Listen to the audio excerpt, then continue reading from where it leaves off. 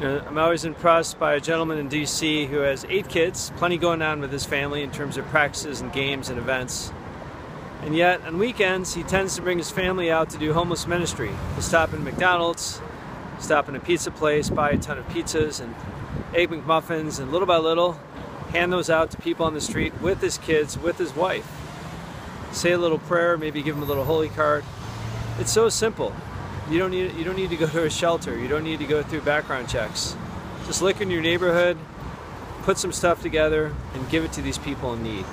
Very, very beautiful thing to do. God bless you.